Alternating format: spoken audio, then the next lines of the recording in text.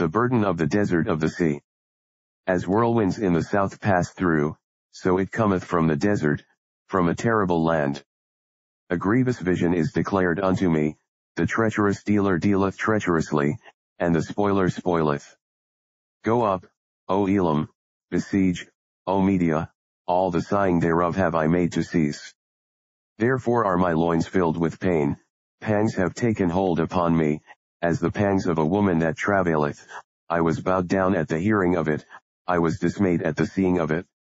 My heart panted, fearfulness affrighted me, the night of my pleasure hath he turned into fear unto me. Prepare the table, watch in the watchtower, eat, drink, arise, ye princes, and anoint the shield. For thus hath the Lord said unto me, Go, set a watchman, let him declare what he seeth.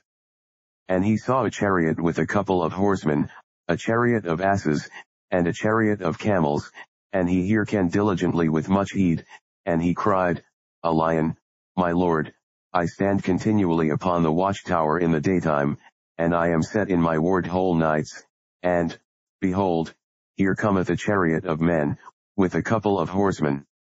And he answered and said, Babylon is fallen, and all the graven images of her gods he hath broken unto the ground. O my threshing, and the corn of my floor, that which I have heard of the Lord of hosts, the God of Israel, have I declared unto you. The burden of Duma. He calleth to me out of Seir, Watchman, what of the night? Watchman, what of the night? The watchman said, The morning cometh, and also the night, if ye will inquire ye, return, come. The burden upon Arabia. In the forest in Arabia shall ye lodge, O ye traveling companies of Dedanim.